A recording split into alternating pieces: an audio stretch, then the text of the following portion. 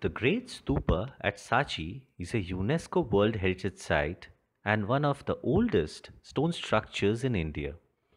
It was originally commissioned by Emperor Ashoka in the 3rd century BCE.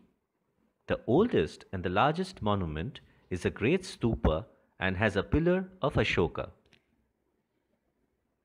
Sanchi is a great example of ancient Indian and Buddhist architecture, starting from the Maurya Empire 3rd century BCE, continuing with the Gupta Empire 5th century CE and ending around 12th century CE. Why was Sanchi Stupa built? For that, let's look at the story of Buddha and what happened when he died. Gautama Buddha, who lived in ancient India between 5th and 4th century BCE, is revered as a founder of the world religion of Buddhism. He was born in Lumbini, now in Nepal, and raised in Kapilvastu. He got his enlightenment in Bodh Gaya and gave his first sermon in Sarnath.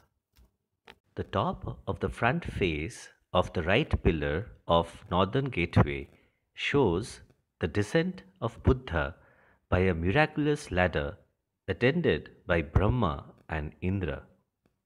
The second panel shows young Siddhartha leaving his father's palace in Kapilavastu. The third panel represents Buddha teaching the Shakyas. Buddha died in Kushinagara around 483 BC. According to Mahaparinippa Sutta, after his death, Buddha was cremated and the ashes were divided among his followers. Now this is where it gets very interesting. The king of Mallas brought the relics of Buddha to Kushinagara. The western gateway rear top shows the king seated on an elephant bearing the relics into the town of Kushinagara. 7 neighboring kingdoms too wanted a share of the relics. A war broke out and a siege was laid by the 7 kings. Seen here on the western gateway, 7 kings distinguished by their 7 royal umbrellas are advancing with their armies to the city of Kushinagara. On the southern gateway, we can see the victorious chiefs departing in chariots and on elephants with the relics on their head. His relics were enshrined and worshipped in stupas by the royals of the 8 countries: Kapilavastu, Ramagraha, Kushinagar, Pava, Mallas, Alakappa, Vaishali and Magadha. 200 years later, in about 263 BC, Ashoka the Great converted to Buddhism after witnessing the mass deaths of Kalinga War. He found many Buddhist stupas were in ruins. In the left pillar on southern gateway, King Ashoka is shown in grief at the condition of the peepal tree in Bodh Gaya. He then built the Bodhi tree temple as shown in the top panel.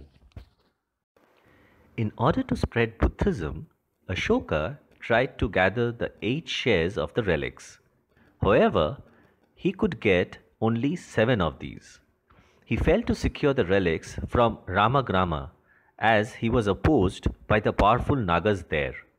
This act of resistance is shown here in the southern gateway. Ashoka distributed the 7 relics into 84,000 boxes made of gold, silver and crystal. He erected 84,000 stupas. Yes, you heard it right, 84,000, and kept these boxes inside the stupas. Even today, we can see them from Taxila in Pakistan to Nalanda in Bihar, from Sanchi in Madhya Pradesh to Sannati in Karnataka. So that's the story of Sanchi Stupa and why it was built. It is indeed remarkable that Sanchi Stupa has survived for more than 2000 years and is still the best preserved group of Buddhist monuments in India. It is 50 kilometers from Bhopal and makes for an excellent day trip.